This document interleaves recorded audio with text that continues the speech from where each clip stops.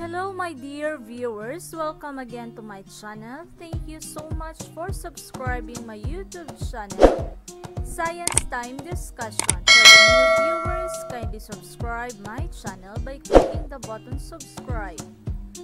Our presentation in this video will discuss the topic earthquake, which covers the lessons, definition of earthquake, types of earthquake, and effects of earthquake. Just sit back and relax while watching and listening my discussion. So, let's start. Definition of earthquake is the shaking or the vibration of the surface of the earth resulting from a sudden release of energy in the earth's lithosphere that creates seismic waves. It is also defined as a sudden and violent shaking of the ground, sometimes causing great destruction as a result of movements within the Earth's crust or volcanic action. Seismic waves are produced when some form of energy stored in the Earth's crust is suddenly released, usually when masses of rock straining against one another suddenly fracture and slip. Earthquakes occur most often along geologic faults, narrow zones, where rock masses move in relation to one another. The major fault lines of the world are located at the fringes of the huge tectonic plates that make up Earth's crust. Earthquakes have varied effects, including changing in the geologic features, damage to man-made structures, and impact on human and animal life. Most of these effects occur on solid ground, but since most earthquake focus are actually located under the ocean bottom, severe effects are often observed along the margins of the oceans. Before we start our discussion, we need to know what are those important terms to remember as we go on with our lesson. First is crust. Crust, the outermost layer of the earth. The earth's crust is a thin shell on the outside of the earth, accounting for less than 1% of Earth's volume. It is the top component of lithosphere, a division of Earth's layers that includes the crust and the upper part of the mantle. Next is fault. Fault is a fracture along which the crust has moved. Fault in geology, a planar or gently curved fracture in the rocks of Earth's crust, where compressional or tensional forces cause relative displacement of the rocks on the opposite sides of the fracture. Fault can be seen not only in continental crust but also in the oceanic crust. Types of fault: reverse fault, normal fault, and strike-slip fault. The next term is focus. Focus, the exact site of the origin of an earthquake below the epicenter. It is also known as hypocenter. An earthquake's focus is the position where the strain energy stored in the rock is first released, marking the point where the fault begins to rupture. This is the point of origin of an earthquake.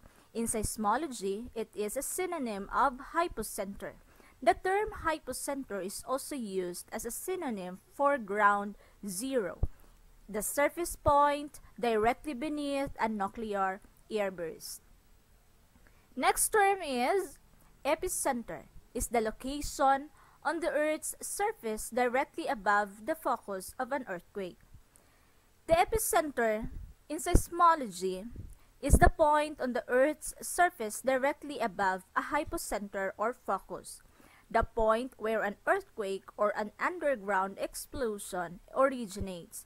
In most earthquakes, the epicenter is the point where the greatest damage takes place. There are different types of earthquakes. These are the tectonic earthquake, volcanic earthquake, collapse earthquake, and explosion earthquake. The type of earthquake depends on the region where it occurs and the geological makeup of that region. The most common type of earthquake is tectonic quake. Now, let us proceed to the natural types of earthquakes. First is tectonic. It is defined as earthquakes produced by a sudden movement along faults and plate boundaries. And the second one is volcanic earthquake, defined as produced by movement of magma beneath volcanoes. Now let us have the discussion with the tectonic earthquake. An earthquake which has the sudden movement of Earth's crust. Earthquakes occur along fault lines, cracks in Earth's crust where tectonic plates meet. These plates are capable of moving slowly and gradually. The movement of these plates occurs in different forms: towards each other, away from each other, and sliding past with each other, or colliding with each other. Tectonic quakes are the most prevalent kinds of earthquakes in the world. Its magnitude may be small or large. Tectonic earthquakes has caused most of the planet's mass destruction. The two types of crust are oceanic crust and continental crust. Now, let us proceed to volcanic earthquake.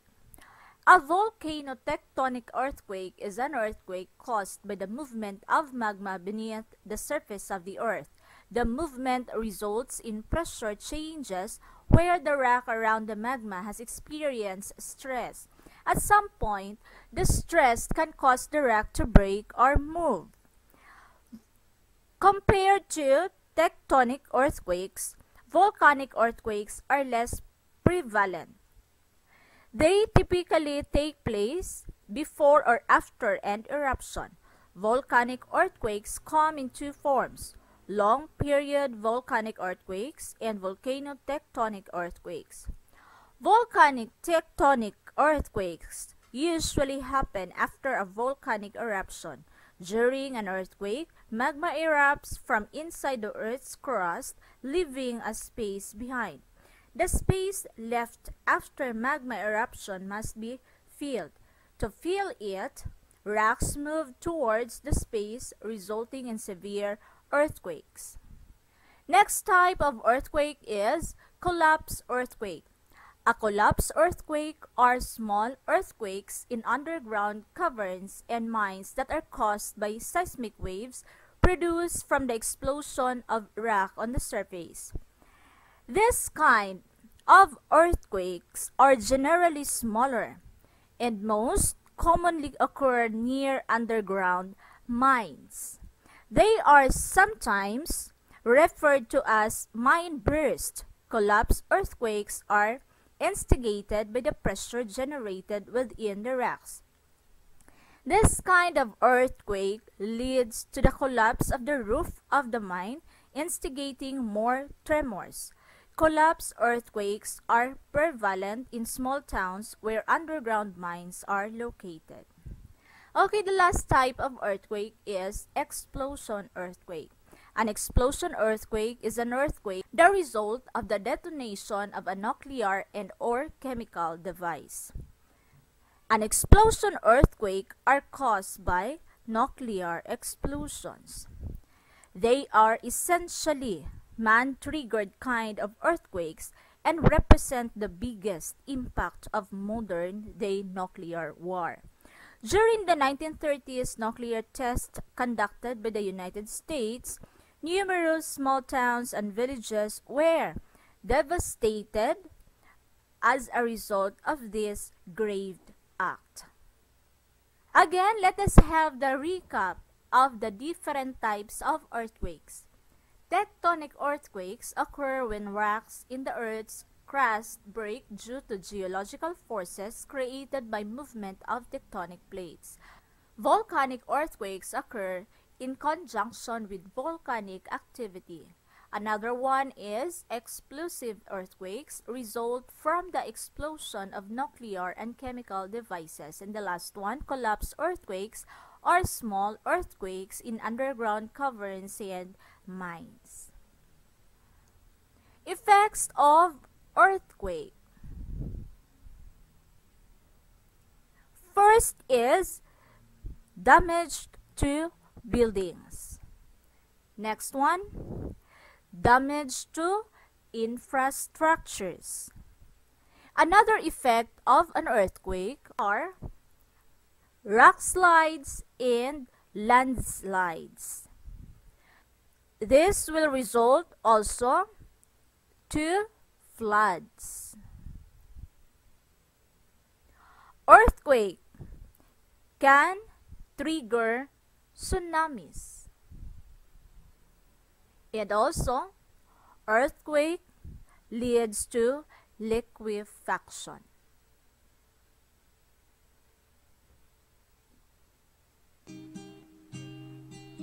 And it ends for now. Hope that you liked and learned from my discussion. To stay up to date with my latest videos and cool educational discussions, make sure to subscribe my YouTube channel Science Time Discussion by clicking the button. Thank you very much. Please subscribe, like, and share my channel. Have a blessed day, everyone.